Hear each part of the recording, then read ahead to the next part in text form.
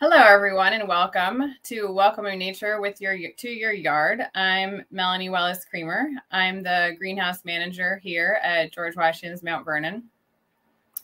And in addition to being the greenhouse manager, I'm also a very avid gardener. And some things that I'm very passionate about are not just plants, but also insects and birds and creating a viable ecosystem in your own yard. So today we're going to talk about how you can do that. And first of all, just some general things about why plants, insects, and birds are important. All right, let's get started. So why are plants important? Well, because they're essential for life. They are the source of energy for all land-dwelling creatures. They produce oxygen, which I know I like to breathe, so that's a very good thing for all of us.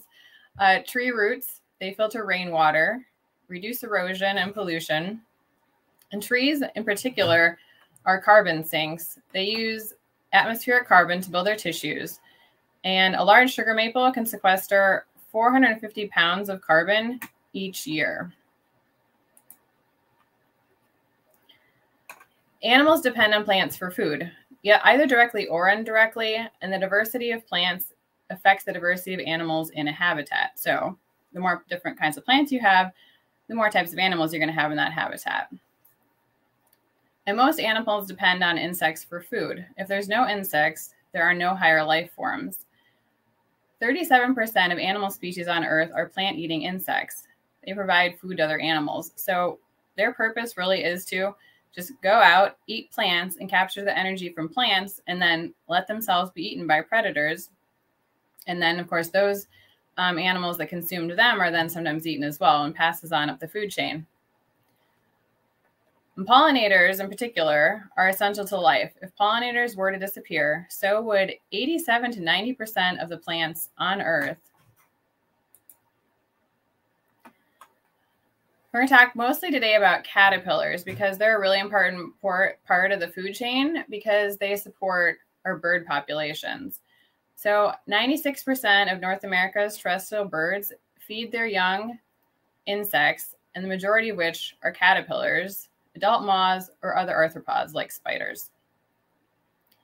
Caterpillars, well, they're super nutritious. They're high in protein, they've got a high fat content, and they contain carotenoids, which are very important for healthy birds in particular, and also humans need carotenoids to be healthy as well. And all vertebrates get their carotenoids from plants. Now, this statistic that comes up next, I thought, and I still think, is completely amazing. 6,000 to 9,000 caterpillars are needed for one nest of chickadees to be raised to fledging. So that means when they're starting to fly and leave the nest. And chickadee parents actually feed their young for about another 3 weeks after they fledge.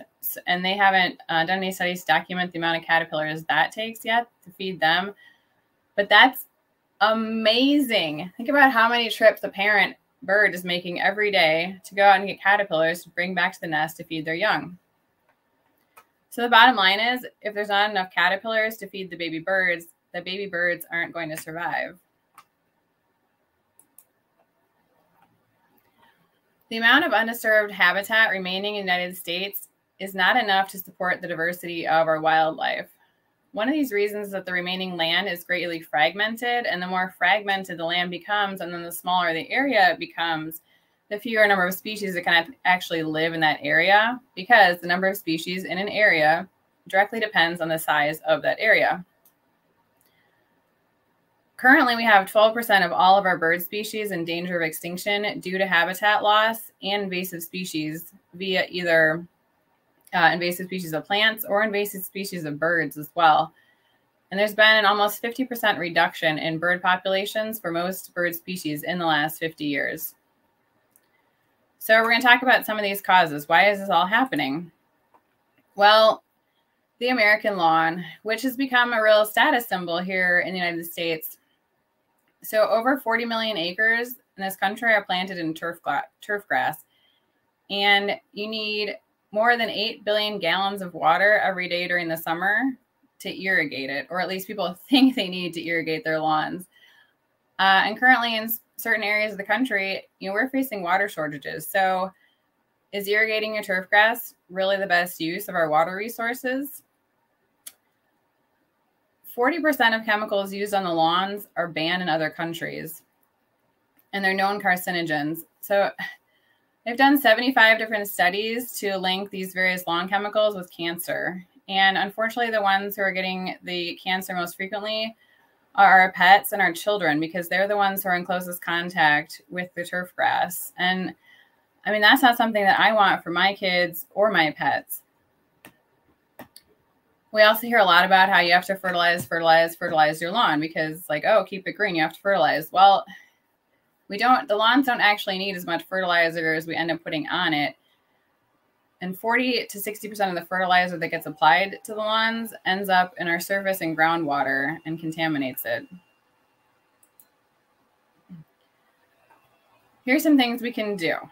So a goal would be to reduce the size of your lawn by at least half, increase your native plantings, which we're going to talk more about a little bit later, stop applying a fertilizer with the pre-emergent and the chemicals in it. Instead, you can use the lawn clippings themselves to fertilize the lawn, because when you mow the grass and let the clippings fall into the grass, it will go ahead and they will break down and put nutrients back into the soil. And I love this that I read. Think of your lawn like an area rug instead of wall-to-wall carpeting. I just love that because I think it's a great way to think about it.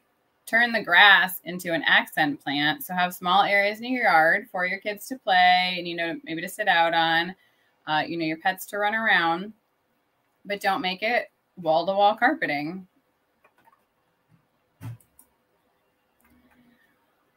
So if one of the things we want to do is plant native plants, before we can really get started on intensively planting our native plants, we need to talk about removing invasive plants, because unfortunately we have a lot of invasive plants in this country.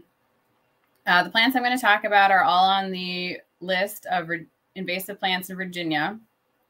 And there's well over 100 plants on that list. I'm just picking a few to talk about today. So garlic mustard, kudzu, and Japanese stiltgrass. These are all major problems in our ecosystems. And you might think, well, why is this such a big deal? Why does everyone talk about invasive plants? Or I guess my hope is, why does everyone talk about invasive plants? Well, because invasive plants come into our ecosystems and they outcompete or do things to take over our native plants. And then when our native plants don't grow, they're not available to provide food for the wildlife that needs them. And then that wildlife in turn can't survive. Kudzu in particular is really bad because that just literally smothers entire ecosystems. I mean, it climbs up trees and comes back down and completely covers the ground. Autumn olive, that's a huge problem. I know I personally am battling that in my house, and it spreads really easily because the birds like to eat the berries, and then they excrete the berries, and the berries, of course, contain seeds, and then a new autumn olive plant grows. Calorie pears, or the Bradford pear. Bradford is a cultivar of the calorie pear. They're spreading all over into our native ecosystems. They're very commonly planted in subdivisions because it was a really easy tree to plant there for landscapers because it was cheap. It grows really fast, so it gave the neighborhood an instant look. But it's not a high quality tree because it grows really fast. The wood quality is really poor, and the tree is very short-lived, but it sends seeds around into our ecosystem and contaminates our native plantings. Bamboo that spreads by rhizomes is also another invasive plant that is spreading around very aggressively. Here's some other ones to keep your eye out for. Porcelain berry. I'm seeing this more and more popping up everywhere. Wisteria, the Japanese and Chinese wisteria. There is actually a native wisteria that is less aggressive. And so if you do want to plant a wisteria plant, or some more native wisteria, but steer clear of the Japanese and Chinese wisteria. And they're still very commonly sold in garden centers, so you have to know what you look for when you go shopping for your plants. Oriental bittersweet is also a problem. This bottom photo here, I just want you to be able to see what some of these invasive plants do, particularly these invasive vines. So they actually basically strangle the tree. Because this right here is, in the center is the stem of the bittersweet vine that's twining itself around the tree and strangles it. And then at the top of the slide, this is the leaves, and then the berries are starting to show as well. And once again, there is also an American bittersweet, so a native bittersweet you can grow. But now we're observing that there's some problems because the Oriental bittersweet is actually crossing with the American bittersweet in some instances.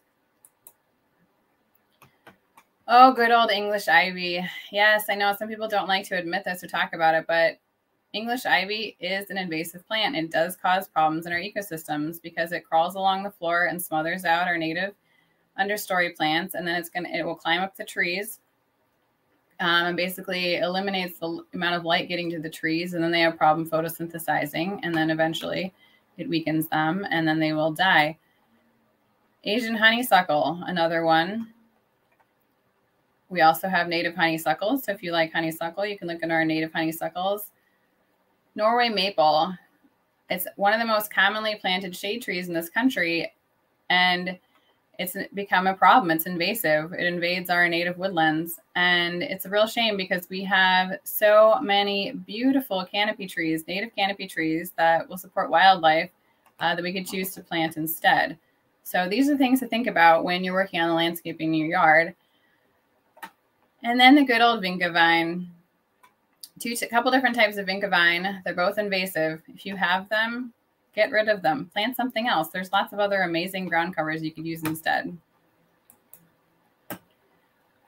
So let's talk about what is a native plant, because believe it or not, this is actually something that comes up a lot. Like, so what is actually a native plant? And different people have different definitions for what a native plant is. But to me, and I pulled out 3 different definitions here, this is the true definition of a native plant and what I would say a true plants person would use. So a plant, it has to be indigenous to this country, and it was growing here. So it means it was growing here basically before European settlement. So it was already growing here in the 1400s. It occurs naturally in a particular region, state, ecosystem, and habitat without humans intervening. So I think something we should talk about is, yes, you can say like there's a plant and it's native to North America, but we really need to get more specific than that, because so here on the East Coast, it's best to focus on the plants, or we want to focus on plants that are native to the East Coast. And particularly you can get even more specific what's native to the county that you live in. And those are the plants that are going to thrive versus, you know, planting a plant that's say native to the West Coast on the East Coast. It will most likely struggle. Now, some of them don't. But, you know, if we're really going to talk about turning your yard into an ecosystem for the wildlife that lives there, you want to focus on the plants in your region of the country.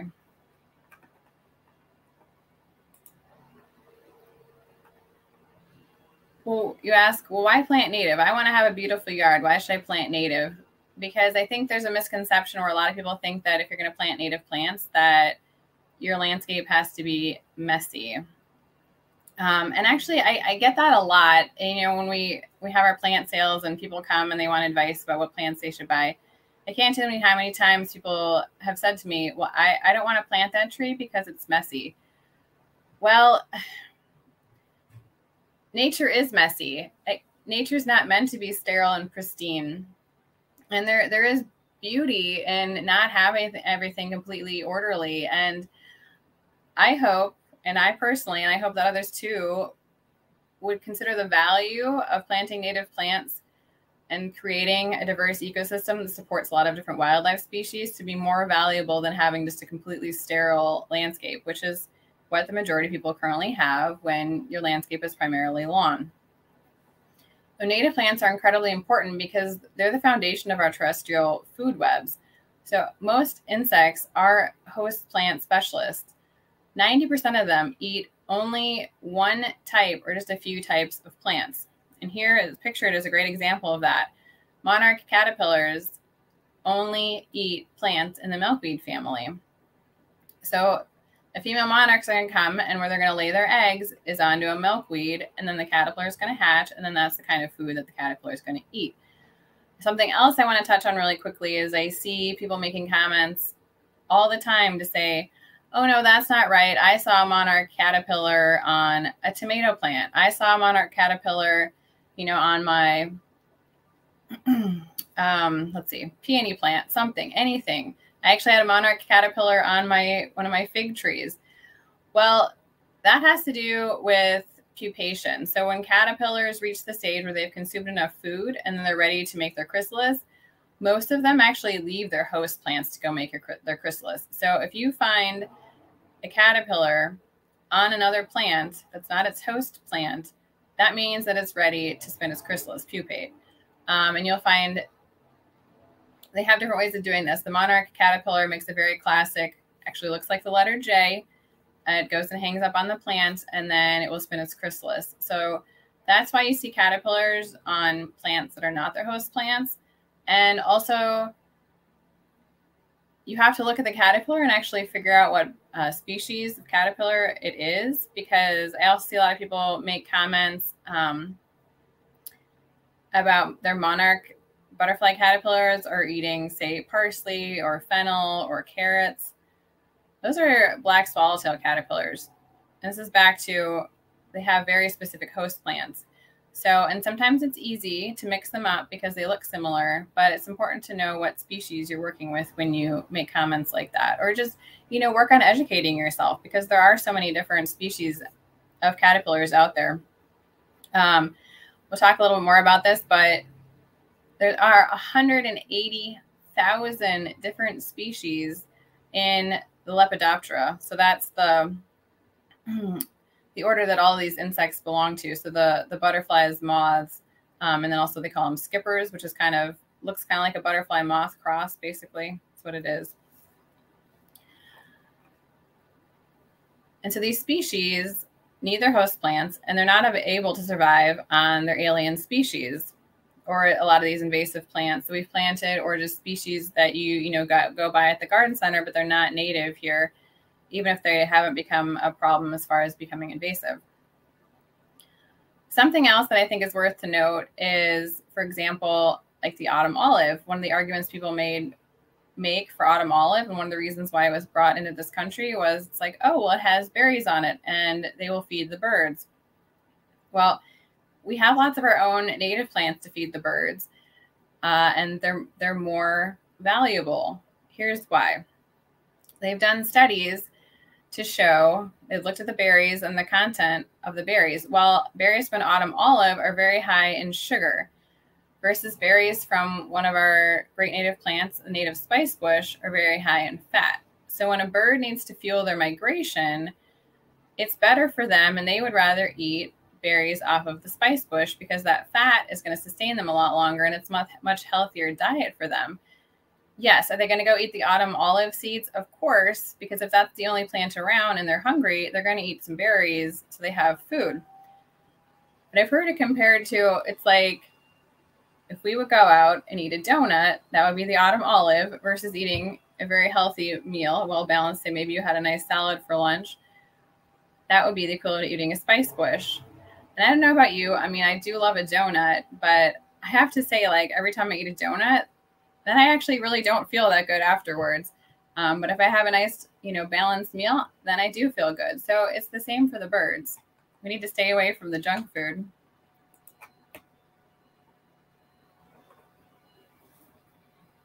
All right, so I'm going to talk about creating a layered landscape. And there's many factors that go into creating a layered landscape. So this is one part of that. Canopy trees. So those are going to be the trees, your very, very tall trees. So what you see when you think of a woodland, your tallest tree species. And just here's a few that are native to, and of course, since I'm here in Virginia, most plants we'll be focusing on are from Virginia, or at least the mid-Atlantic region. So the tulip tree or tulip poplar, pignut hickory, sugar maples, and white oaks. And we want to think about creating groves of trees. So we want to plant them at a much higher density that has been done in the past, or you see recommended in our traditional textbooks, because you want to basically be emulating creating a woods in your yard. So now you've put your canopy trees in, and now you have to think about adding understory trees and shrubs to that as well. So here's some understory trees and shrubs. Redbud is a great one. American hazelnut, very attractive shrub, also provides a lot of food for wildlife. The spice bush that I was just talking about produces very nutritious berries. And pawpaw is a fun one because that will produce fruit that you can eat. Makes a very nice understory tree for moist areas. Gets attractive yellow foliage in the fall and is the host of the zebra swallowtail butterfly. And I can mention that for a lot of these plants too, like the spice bush is the host for the spice bush swallowtail caterpillar.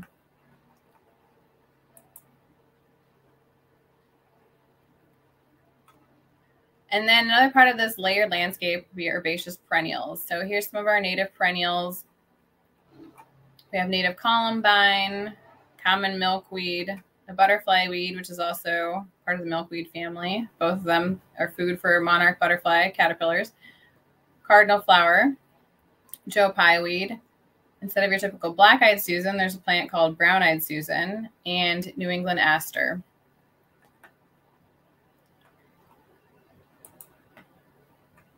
Native grasses and sedges. So here's a few of our native grasses. We have switchgrass, little blue stem, big blue stem, and then sedges. So sedges aren't grasses. They actually sometimes a lot of look like grasses, but they're their own plant category.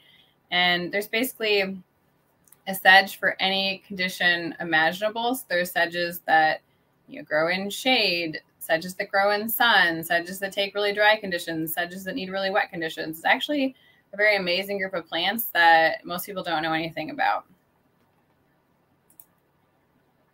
So when you go ahead and you combine all these plants together, you're really creating this layered landscape.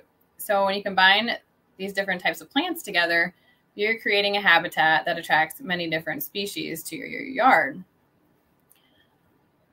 The goal is to convert your yard or increase your plantings so that your yard is at least 70% native plant species from these different categories, as they do think that if we can all get to a point where our yard is at least 70% native plants, that we could at least sustain a lot of the bird populations.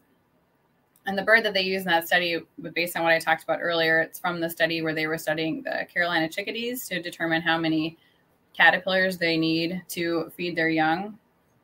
To actually get the baby birds to fledge and survive.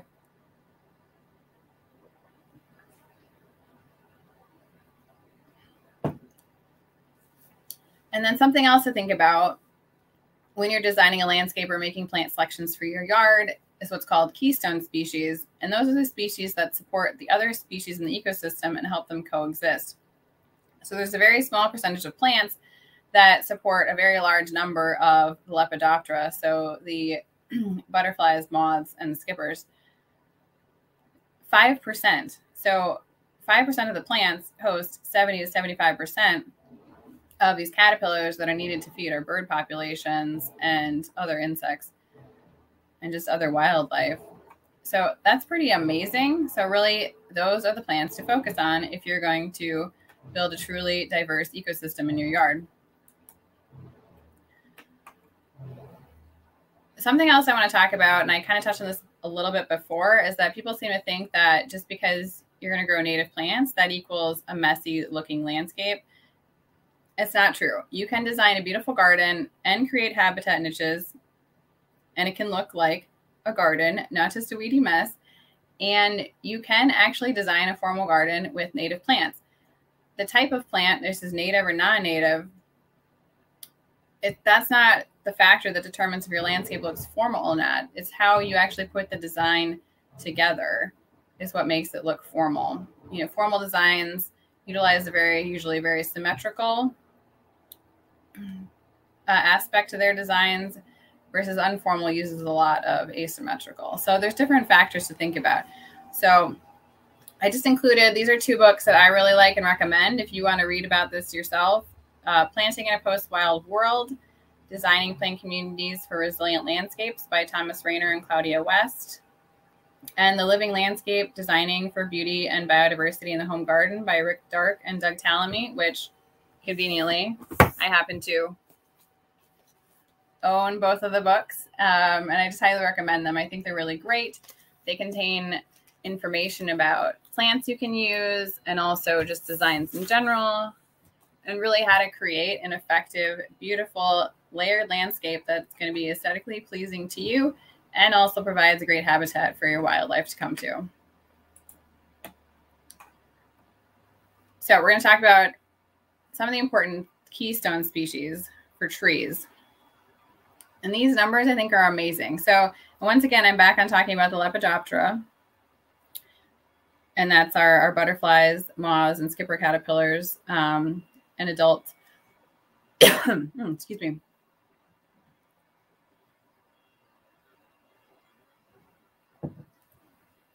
Native oaks. So if you're going to plant a tree, the most important one you can plant, a native oak.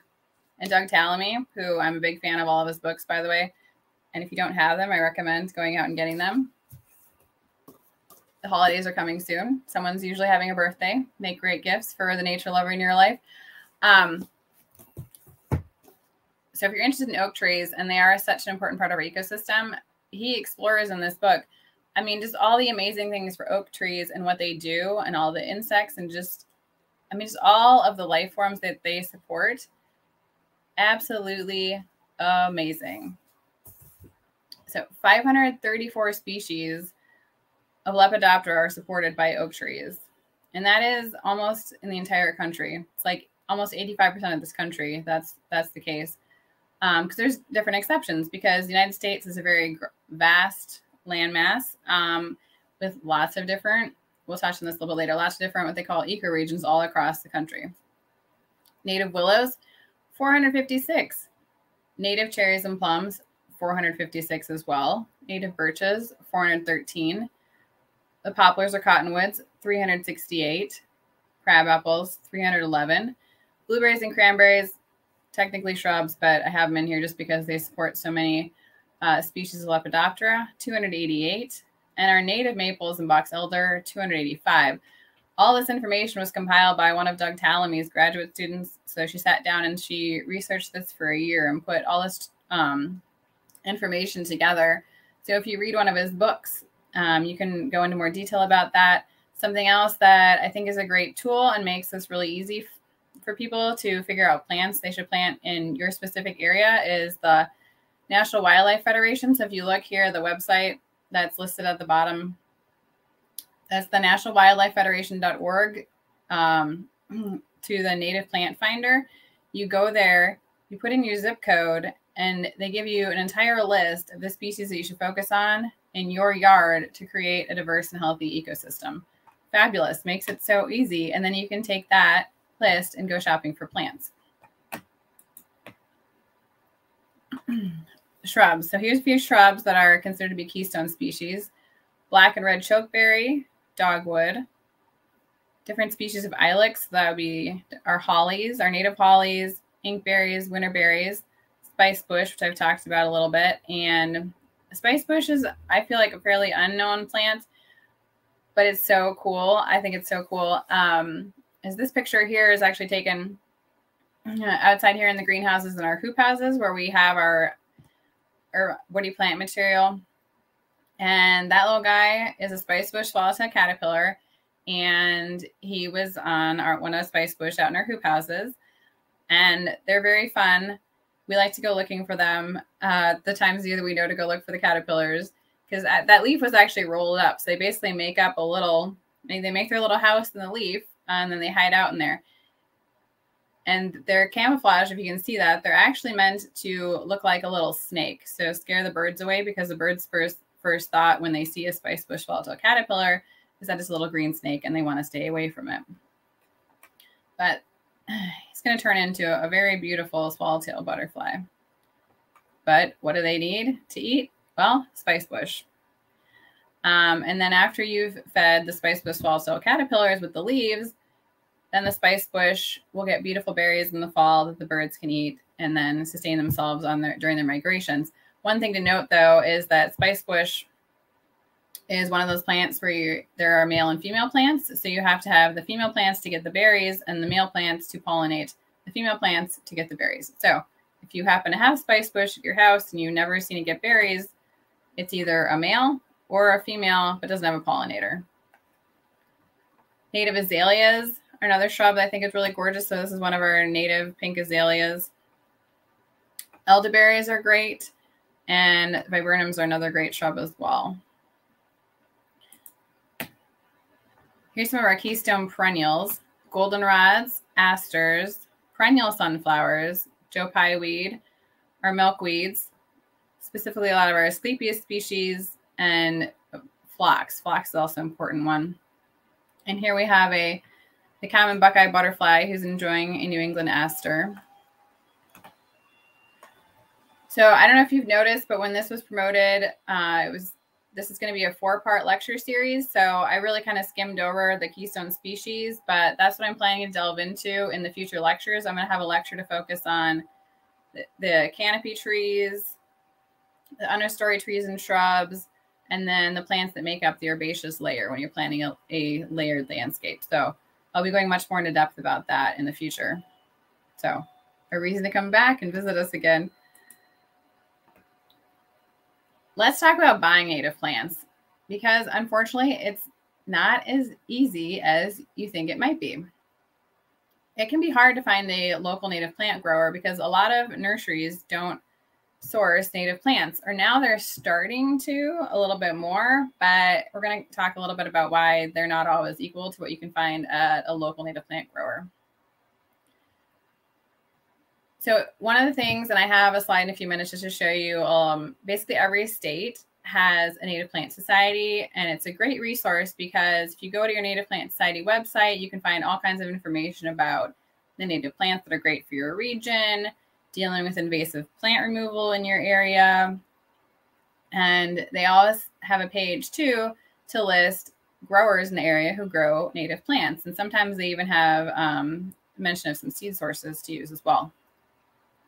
So you want to use native plants that are native to your what's called ecoregion. And that just means that that's your region and all basically have a similar habitat and similar needs.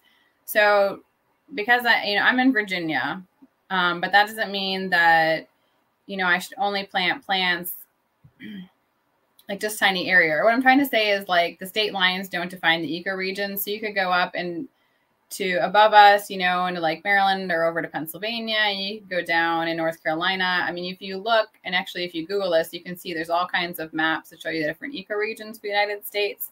So you can use that when you determine your planting, and you can also look up to find the plants that are native to the county that you live in and figure out, what's going to grow best in your yard. And there is a native plant that will do well in every situation that you have, I promise you. And so one of the many things that's great about native plants is, pick a plant that fits the soil that you have. There's always been talk over the years of amending your soil. Stop amending the soil. Instead of amending the soil, pick a plant that's going to grow well in the existing conditions. And like I said, I promise you, there is going to be a native plant that can live in your existing conditions. And something else to think about is trying to use a local ecotype as much as you can. It's more easily said than done at times because this isn't something that nurseries typically focus on yet. Now, this is back to your local native plant grower may have an answer to this. So your local ecotype is the plant that's best adapted to your region. So pictured here is a blue false indigo, which is one of my favorite native perennials. Absolutely gorgeous. So I can have a blue false indigo, a Baptisia growing here in Virginia, and I can have one that's growing in Wisconsin. Well, if I'm going to plant another one here in Virginia, I would rather use a seed source that comes from Virginia versus the one from Wisconsin, because the one in Virginia is adapted to slightly different growing habitats and conditions than the one in Wisconsin is. And then if you're, live in the Midwest, you're better to go with the one that's been living in the Midwest. Is that always possible? No. And do I think it's better to go ahead and plant a native plant, even if the seed comes from the Midwest, instead of, going with a non-native plant? Yes, absolutely. But it's just something to think about. This is a really important one. Are the plants pesticide free? So if you go to a box store and buy your plants, a couple of things. So first of all, if you go to a box store pretty much in any part of this country, they're all pretty much selling the same thing in every store.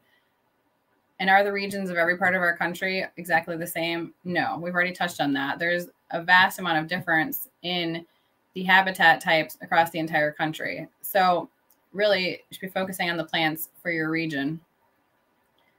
And I think this is something else too.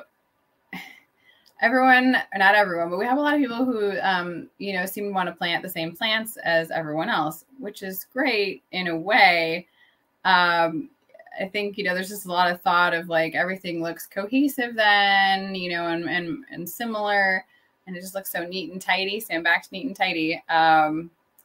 Let's embrace messiness. It's okay. You just want to, be aware of these things and looking for the plants I'm back to best adapted for your region, because those are the ones that are going to perform best for you. And I think that a beauty of, especially when you focus on native plants, is often overlooked is, I think it's interesting to have your yard change over time. I don't want my yard to be static throughout the entire growing season. I think it's fun and fascinating to watch it evolve over the entire growing season. Why do I want it to look the same for 3 or 4 months out of the year? I think that's boring, and that's just my opinion.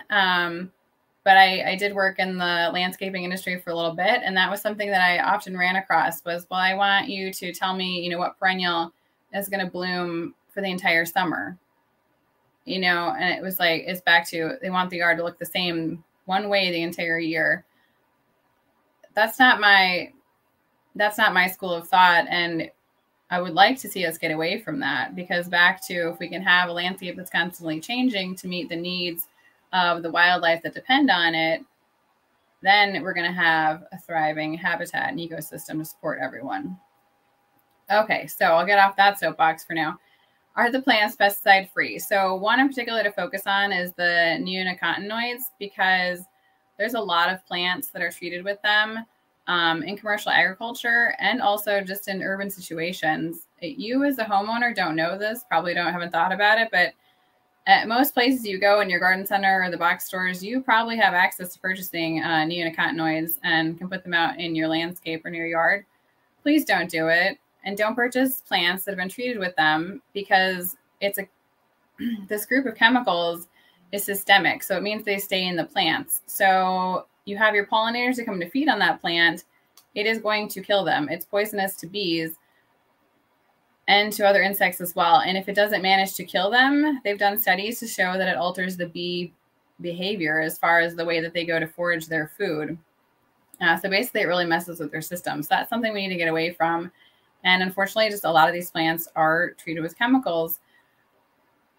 And it goes back to you, the consumer. Start asking these questions when you go to buy plants at your garden center. Ask them, have their plants been treated? If they have been treated, then tell them, you're not going to buy them. Your money will speak. Also, start asking them about their native plant selections. A lot of garden centers, like I said, are starting to carry native plants, but just a few at a time. But if you ask them to carry more and tell them that's what you want to spend your money on, then it's going to increase the demand for them. More people will produce them, and then we can start to change the tides. So all things to think about. And I also want to talk about nativars. So this comes up a lot for those of you who know what a nativar is, or some of you may not. So a nativar is a term that's been coined to refer to a cultivar of a native plant. So they have done studies. Doug Tallamy, who I've talked about here with his different books, he is working with a graduate student to do some studies. And a nativar is still attractive to a leaf-eating insect, because there's a lot of people who have said, oh, a nativar is not going to be attractive versus a straight species plant. Well, if the nativar has just been selected for something like, say, to be a shorter plant, it is still getting eaten by insects. The nativars that they found the insects don't want to eat were the ones that have red or purple pigmentation in the leaves. So the insects don't like the pigmentation, and they'll stay away from them. So if you're going to go with nativars with the idea of creating a habitat, for your wildlife, then you should stay away from the ones with the red and purple leaves. And sometimes a nativar is better, especially if you're someone who doesn't have a very large yard. A lot of these nativars, the cultivars, could be shorter, might not spread as much. So it could be a better fit for your yard and a way to have native plants on a smaller scale. Something else that's been brought up, which I haven't seen a study about this yet, but there's a lot of discussion about it, is, and I'll have to go looking to see if the study is being done because I'm sure one will be conducted soon. So, for example, like the winterberry holly that's pictured here, this is a straight species winterberry, but there's a lot of them that have been selected, they've selected cultivars, and the berries are different colors, and the berries are much bigger. So one of the arguments is for the winterberry holly that the nativars aren't good because a bigger berry actually means that it has decreased the number of birds that consume that berry because it's actually become too big for some of the birds to handle with their beaks. So then it's better to go with a straight species. Now, you could always do something like, maybe you just absolutely love a cultivar of winterberry holly. So maybe you want to put it in your front yard, use the really showy berry in your front yard, but then plant some of a straight species in, your backyard that can really support birds and other wildlife when they need food. So I talked a little bit about going to Native Plant Society websites and use them as your resources. And here's just to show you, every state has a Native Plant Society. And there's great information on their websites. I really encourage you to go visit their websites. And if you're really motivated, go ahead and become a member. They offer lots of different resources for people. Okay, so now we're going to talk about native bees. Native bees are very important pollinators. There are almost 4,000 species of native bees. And we're going to talk about stinging because I feel like a lot of people, the second they hear the word bee, get freaked out and think about stinging. Well, female bumblebees will sting in defense of their homes, but the other native bees are solitary and they are not aggressive. They're really just focused on doing their job, which is gathering pollen and nectar. The stings are usually from honeybees, yellow jackets, or bald-faced hornets. And you're saying, well, you just said honeybees sting. Yes, honeybees sting. Honeybees are not a native bee. Honeybees were brought here from Europe, and basically honeybees are an agricultural commodity. So people raise them. It really, in a way, you can compare it to raising livestock or raising chickens. You happen to be raising an insect, but you're raising the insect to get the honey from them. And honeybees, as you know, will sting.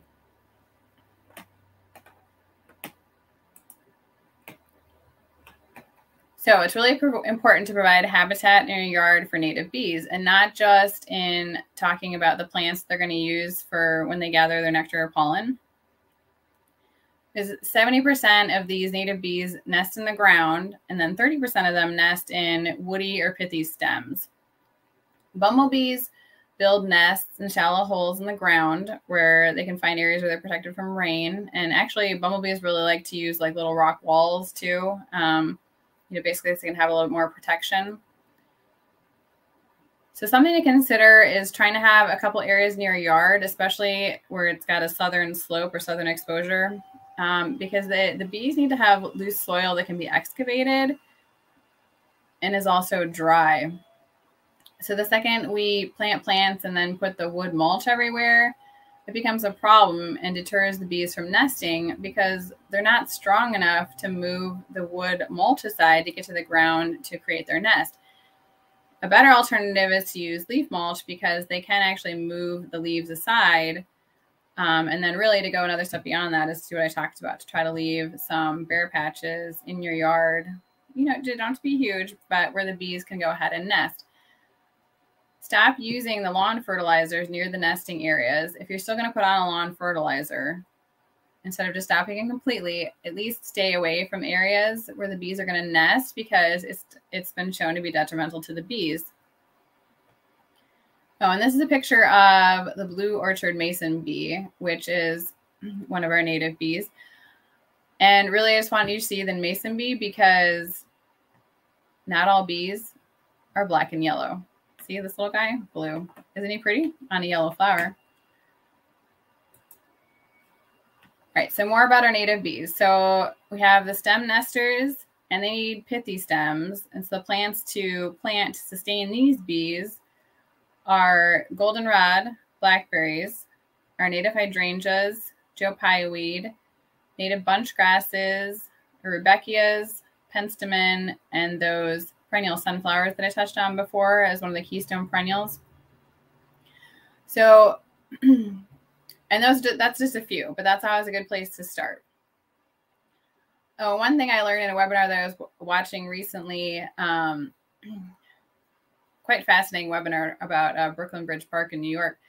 But they talked about how the queen bumblebees overwinter under little blue stem. So if you plant little blue stem in your yard, that's great because you're providing homes for places for the queen bumblebee to overwinter. So, but in the spring, just don't go back and cut that grass to the ground. If you feel a need to cut the grass back, just cut off the flowers on the top, but leave the leaves hanging to the ground to protect the bumblebees. And then stem nesters need woody stems. And something that's great for that would be the elderberry shrub that I had talked about before.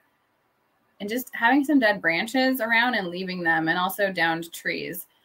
It's back to, we have this idea, and as a society, we think that our yard has to be pristine and cleaned up. It's okay to be a little bit messy. Like I'm giving you permission to be, not a lazy gardener, because there's some things I'm asking, talking about here that involve work, but in some aspects, yes, be a lazy gardener. So don't remove every dead branch, and don't trim out every dead branch out of every shrub. So like the elderberry shrub in general, will tend to get, a dead branch here and there. Leave it. A native bee needs it for its habitat, or if it really, really bothers you, then just find a place to put some dead branches. But they need dead wood to reproduce. Oh, and if you really want to learn a lot about native bees, this photo of the stem that's excavated by a bee, so you can see all that white stuff coming out. So that's what the bee excavated from inside the stem.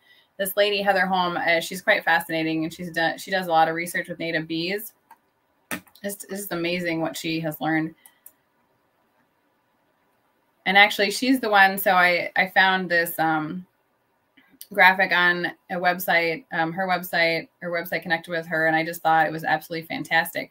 But it's all about how to create habitat for stem nesting bees, and talks to you about, leaving the dead flower stalks in the winter.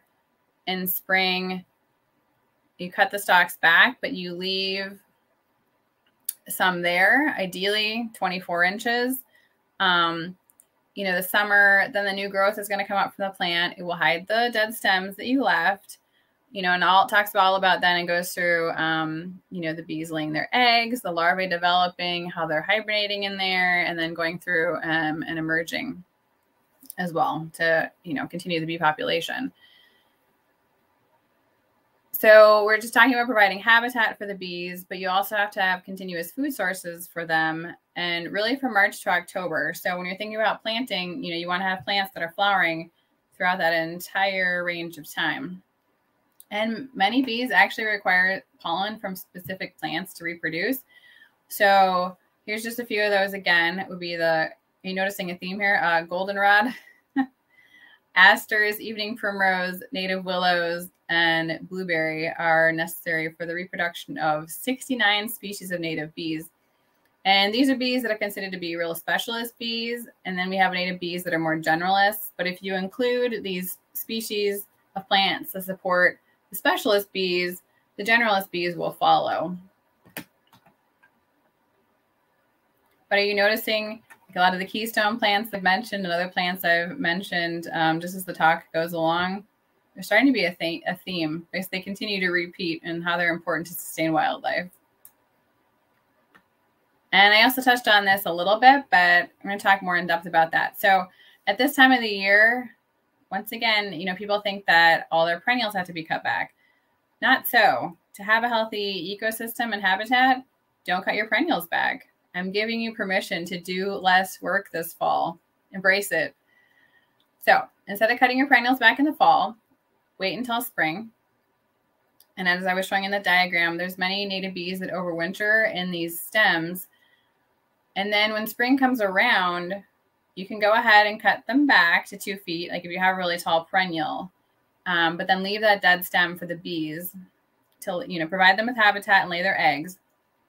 And if you have a meadow, because a lot of meadows, they talk about mowing your meadow every spring, but just adopt a different pattern. So instead of cutting the entire meadow cut 1/3 of the meadow and leave 2/3, and then continue on that, rotate it. So every year you cut 1/3 and leave the other 2/3, and you just rotate on a rotational basis. And then just some things to show you. So the picture with the sign about the nesting insects is from Lurie Garden in Chicago, which is it's a very famous garden in Millennium Park in downtown Chicago. And they're using signage to educate the public about why they're leaving some of the stems in the garden to provide habitat for the bees. And then this photo is actually from my yard. And I think this is something I enjoy when it actually snows in Virginia. I'm from Wisconsin originally, so I actually really like the snow. And I'm happy when it snows here. And I think it's quite beautiful. And so one of the things I love is to see here's my purple cone flowers, which I did not cut back, covered in snow. Great food source. Goldfinches especially really love to come and eat purple cone flower seeds. And yes, if any of you who are watching are true native plant enthusiasts, yes. Oh, excuse me. Technically, the purple coneflower, you can have an argument about it because it's not actually native to the state of Virginia, but it's a great plant anyway. So it's one of those native plants where native to the United States, but I'm going to make an exception to include it in my yard because I do really enjoy it. All right. So some other reasons to not cut your perennials back in the fall. I just touched on the seeds of the coneflower feeding birds, goldfinches. Goldfinches really love to have seeds to feed on from your plants over the winter. They love to feed on the coneflowers. They love to feed on the different Rebecca seeds. Goldenrod is a big one. So it's nature's feeder for the birds during the winter so they can sustain themselves and survive. And then something that I think is really interesting is the relationship between birds and goldenrod. So another thing for during the winter, because we've talked about at the beginning about how nutritious caterpillars are, well, there's a gall fly and it lays a larva in a goldenrod stem and it causes more formation to grow in the stem called a gall. You've all seen galls. You may not know that that's what you have seen, but they're all over in nature if you really start looking around in different plants and trees. But in the winter, they've studied this. Downy woodpeckers in particular really love goldenrod because they will go to the goldenrod gall in the winter and they will use that sharp little woodpecker beak to peck in there and then get the larva from this gall fly. And that's great food for them in the winter when food can be really scarce. I love woodpeckers. I think they're just amazing. Really one of my favorite birds. Well, there's a few birds I could say that I don't like. I like most birds, but I do really love watching woodpeckers. I think they're fascinating. Okay, mosquitoes. Yes, let's talk about mosquitoes. Yes, I know most people don't like mosquitoes. I can't say I like getting bit by mosquitoes. And yes, they do vector a lot of diseases. But I'm going to play devil's advocate and let's talk about there are some good things that mosquitoes do. So females bite only to lay eggs. And that's because they need the protein for their eggs to develop. So once they've bitten, then they will go off and lay their eggs. And yes, I know that's the annoying part. And like I said, I don't like getting mosquito bites at all. Not fun. But the male mosquitoes are actually pollinators and the females too, once they've gotten past laying their eggs. And so therefore they pollinate plants and they eat the nectar. Mosquito larva is actually a great food for fish and also dragonfly larvae and other species that are in the water as well, because mosquito larvae develop in the water. And adult mosquitoes are a food source for other insects. So bats, birds, reptiles, and amphibians do all eat mosquitoes. Okay, so let's talk about mosquito spraying because it seems to be everywhere these days. So the companies that spray for mosquitoes are spraying almost always a pyrethroid-based insecticide. And it doesn't just kill mosquitoes because there is no such thing as just being able to kill the adult mosquitoes. You are killing all insects in your yard. And that is the exact opposite thing you want to do if you're trying to create a diverse habitat. Now, I know that they say that the applicators, stick to like the green plants, like on the edges. But like, look at this here. This is a silvery checker spot butterfly, and it's just resting on green leaves. Are there any flowers in the picture? No. So if this butterfly is just resting there and they come to spray, then it's, unintentionally, going to be killed as well, along with the adult mosquitoes. you know, and I personally, I just don't like all these chemicals in my environment. But fogging is expensive, and it's actually the most ineffective way to control mosquitoes, because the most ineffective way to control mosquitoes is by going after the adult form of mosquitoes. So we're going to talk about that in a second here. And also another reason to get rid of English ivy, besides the fact that it's an invasive plant, it is a mosquito breeding ground. Mosquitoes love to breed in English ivy because you have that like thicker leaf. It's a little bit cupped. So it really can hold a lot of moisture in the leaf or right under it. And mosquitoes love to breed in it. So if I didn't give you enough reason before to remove English ivy just because it's an invasive plant, remove the English ivy to help control your mosquito population. Okay, so now, if you still want to get rid of mosquitoes, and I wasn't able to convince you that they actually have value in our ecosystem, which mosquitoes do actually have value as part of our ecosystem, here's how to control their numbers.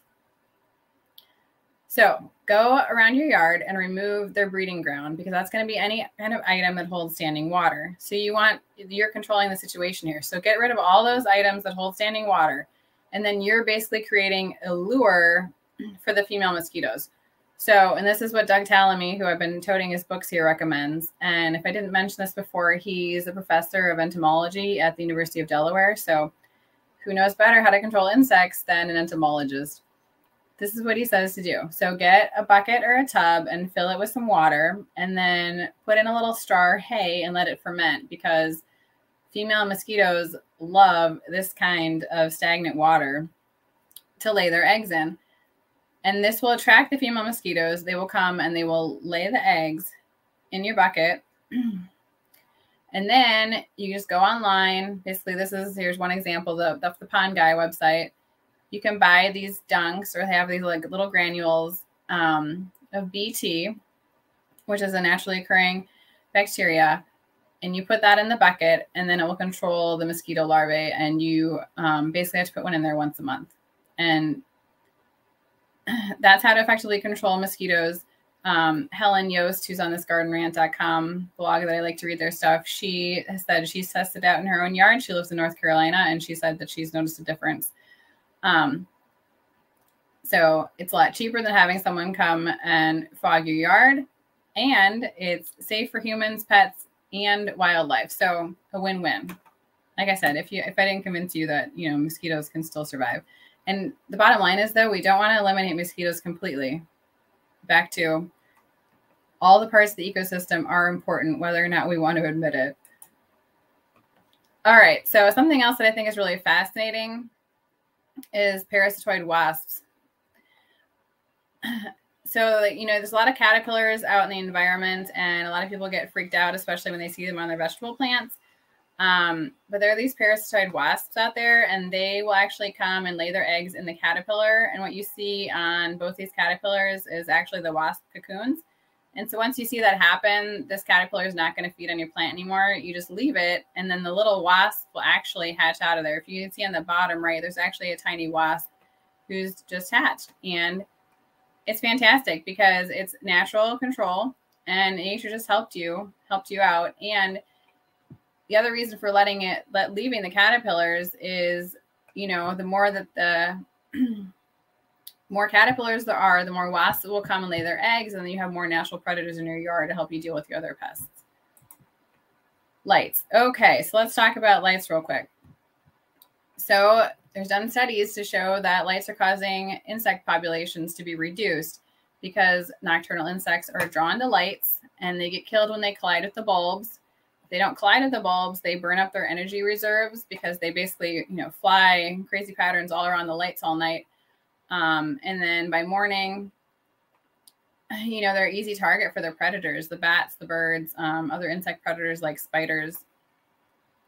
Because a lot of these, especially moths, I mean, when they reach adult form, their primary purpose is simply to go reproduce. So when this happens and they're drawn to the lights instead, then they've eliminated the important stage of the adult moth, which is to actually going to reproduce, and they've simply been killed instead. So then that, you know, affects the overall population numbers. Another insect that I hope is near and dear to most people's hearts is the firefly. And studies are showing that light pollution is negatively affecting the firefly populations as well. So when artificial light is present, it's on their flashes per minute, so how they communicate with each other, are decreased by almost 50%, and they're having issues with their courtship, so their mating is reduced as well, because almost 70% reduction in their flashing to communicate with each other when there's a lot of light pollution. So this is really simple. Either go ahead and turn off your lights. You know, if you're really concerned, you don't think that's safe, then switch to motion sensor lights. Or if you just really feel like you have to have a light on all night, then go out and get an amber colored bulb, because the insects will still be drawn to it, but not as much as the traditional lights. Okay, leaves. I'll sum this up by saying just leave the leaves.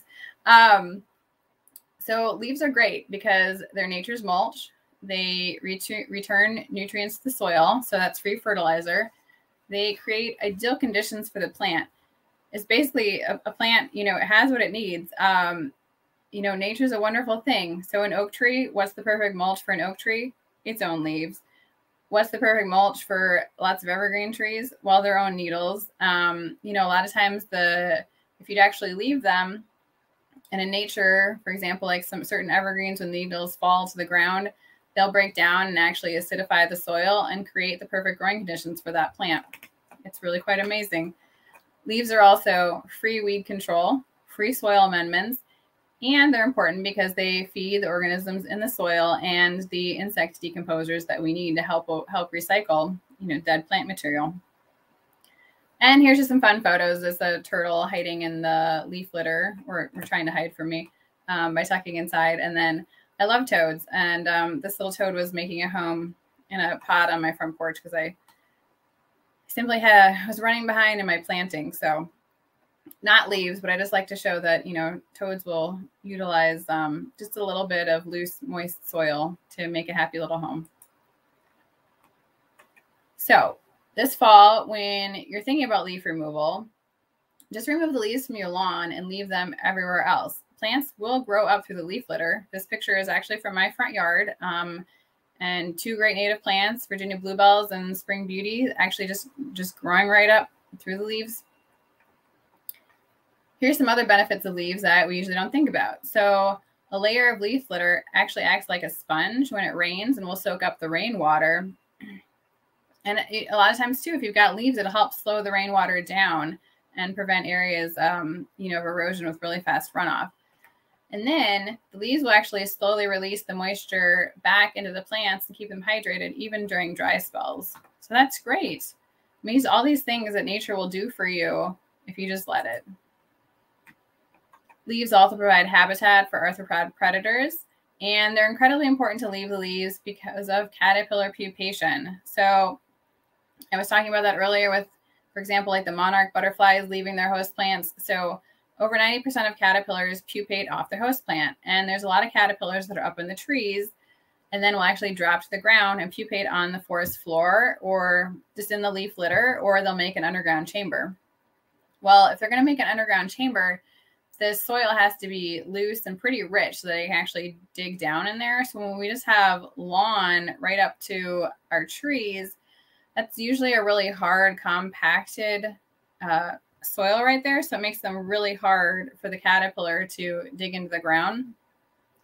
If you simply replace the grass on your trees with the native ground covers and then leave your leaves, then you're going to be creating a great habitat so the caterpillars can actually go ahead and pupate. So all reasons to just leave the leaves, don't remove them. And this is the Luna moth, one of our gorgeous native moths. And you can see here, this is the different stages. So the Luna moth cocoon, which is just made out of leaves, and the silk that the caterpillar has spun. And then they cut away that outer cocoon so you can see the pupa, and then the absolutely gorgeous adult Luna moth. Oh, brush piles. Yes, just another thing. See, I'm just continuing to encourage you to be messy. So brush piles, great overwintering habitats for stem-boring bees. They also provide shelter for birds and other animals during snowstorms and when they're trying to escape from predators. And then just let the pile break down and it'll put nutrients back into the soil. And it also provides habitat for salamanders, toads, and other insects. So here's a little bit about how to create a successful brush pile. So you want to create a foundation using large logs, and then you're going to pile branches on top of that. And basically you want to build the pile up in layers, but make sure to leave open pockets so the birds can actually fly in there to take shelter. Dead trees. Okay. So this is back to the idea of something dies and we immediately have to remove it. Well, when we do that, we're actually removing an important part of the ecosystem. So if it's safe, leave the dead tree standing. That's ideal. Number one choice. Number two choice, if it's not safe to do that, at least just cut off the top of the tree, but leave a good 15 to 20 feet to create. And it's called a dead tree, a standing dead tree. It's called a snag, by the way, just the terminology. So you know how you have a snag. It will still be of benefit. Cavities provide food, shelter, and nesting sites for over 85 species of birds in Canada and the United States. There's 25 species alone in Virginia that have to have cavities to complete their life cycle. So, and they also are homes for wood-boring beetles and carpenter ants that feed the birds, and places for birds to roost and perch, especially raptors. And I was back to, so I said I love woodpeckers, and I really do. And you can see if you look to the far right, that is a parent pileated woodpecker with its babies in a tree cavity. And then the top is actually a juvenile pileated woodpecker at my house, which I was so excited like every time we see him. And it's really, really rare to see them like this because pileated woodpeckers are actually really shy birds and tend to stay in the woods because that's where they get their food. But I could tell it was a juvenile by the way he was just acting and flying. And he came to our suet feeder to get some feed. So we enjoyed watching him last year.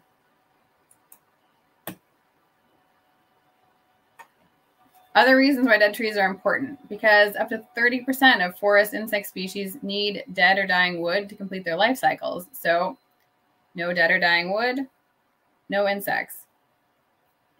Two of them are stag beetles. There's 24 species of stag beetles in North America, and they only use large or completely dead trees. And then best beetles, which are 4 species in North America, and they live in fallen trees. And the only time that they leave the tree is to go off and find a mate. I won't go into details, but as I was reading about these, but they're really quite fascinating. If you start to read about insects and their life cycles and their different behaviors, I mean, to me anyway, I just think it's incredibly amazing.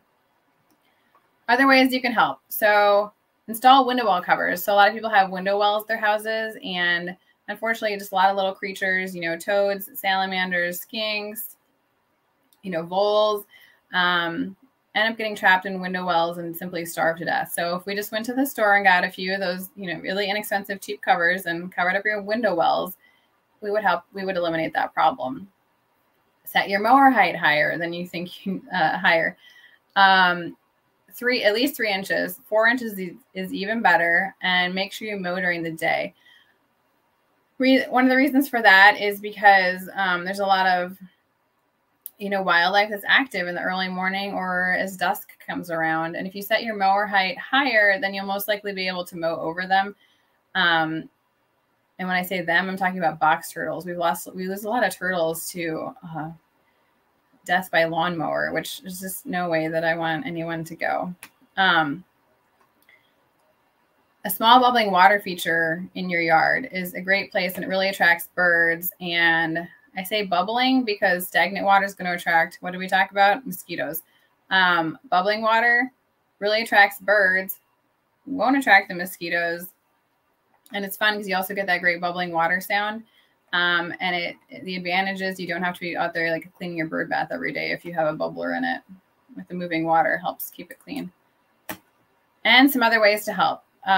If you're going to go with a bee hotel, go with several small bee hotels around your yard, not those giant bee hotels you're starting to see. And really, the best thing is to just do what we've already talked about, which is go to changing the way you cut back your perennials. It's really just a way they want you to spend their money.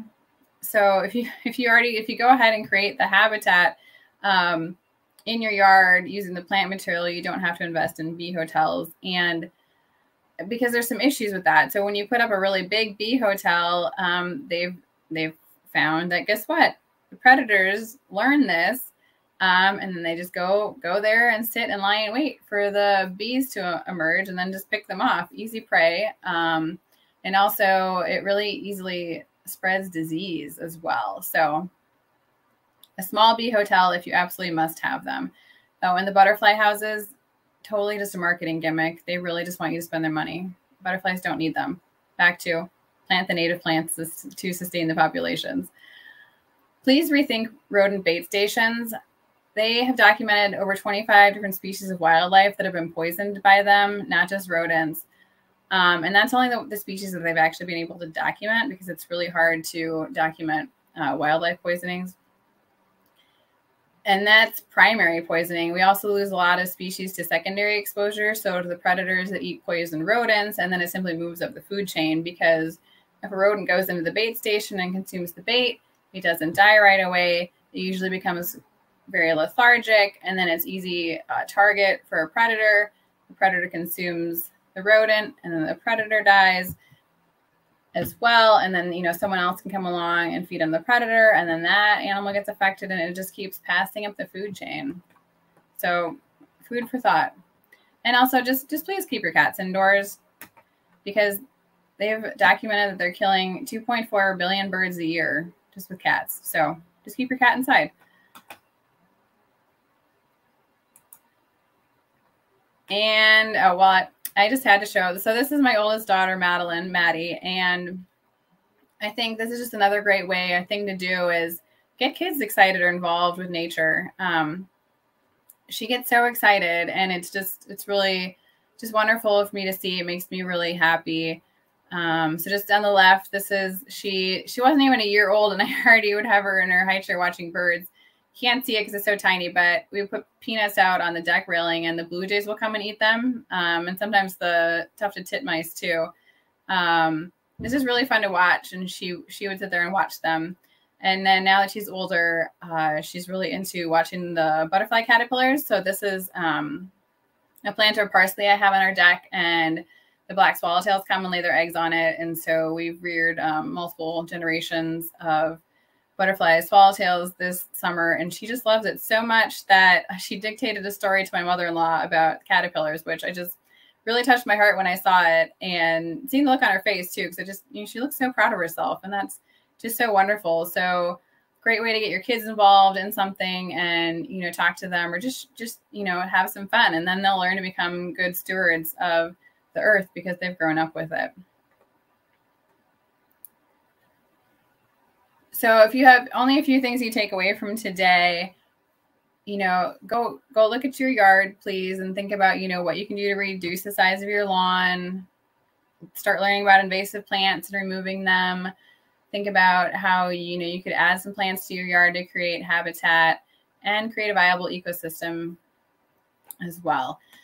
And as I mentioned before, I'm going to do 3 other lectures to talk in detail about the canopy trees, the understory trees and shrubs, and the herbaceous ground layer. So I hope in the future you'll join me for that.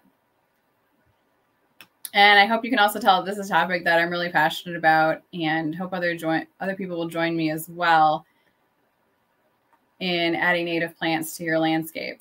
And I'm just going to share with you, here's some of the references I've used. So I talked to you before. I had mentioned the first book about, designing your landscape. I'm really into Doug Tallamy's books, the entomologist from the University of Delaware. He, really backs up everything he says with research and talks to you about what you can do in your own yard.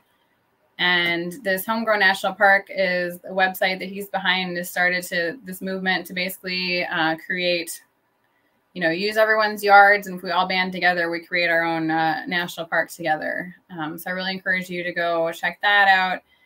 And just some other resources as well. Mount Cuba Centers in Delaware, and they do amazing research with native plants, and it's a lovely garden, so you can go visit it and you can get some planting ideas. And in fact, they have a formal garden that they design using only native plants. So if formal is your look, if you don't like the really, the wild, messy look, like I said, you can still have a formal garden with native plants. And just some other websites that I think are really valuable to visit as well. And then just to show you some more of these beautiful native plants that I really love. And then I'll also gladly take questions as well.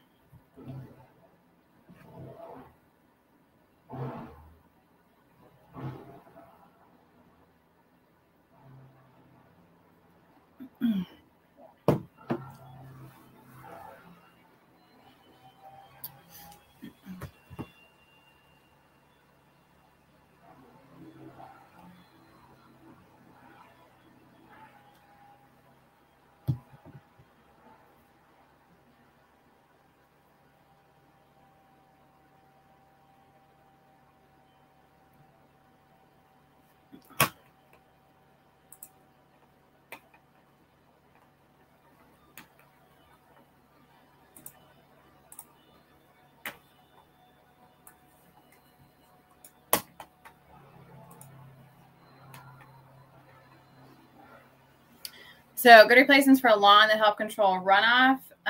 So some things to think about would be plant species that spread using rhizomes, because that will spread quickly and also form a really good network on the ground to help you control runoff. Also, like I mentioned, leave the leaves to help slow things down. And you could look at, if you want something that kind of looks like a lawn, think about carex, or start researching the carex species, because as I mentioned really briefly, carex are an amazing group of plants that most people never think about, but they're adapted to lots of different kinds of situations. And if you really like the look of a lawn, they'll still kind of give you a look, and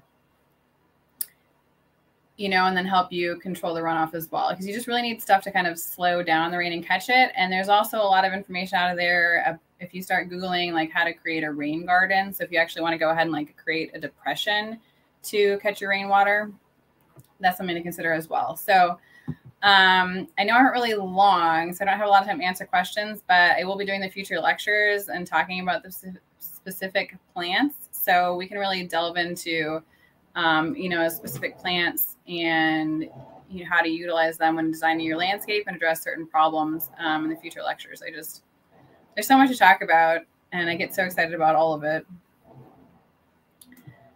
But so thank you everyone for joining me, and I hope you found this useful. And like I said, I hope you'll keep in mind the future lectures that I'm doing and join me for those as well. And we can all go on this native plant journey and creating habitat and great ecosystems together.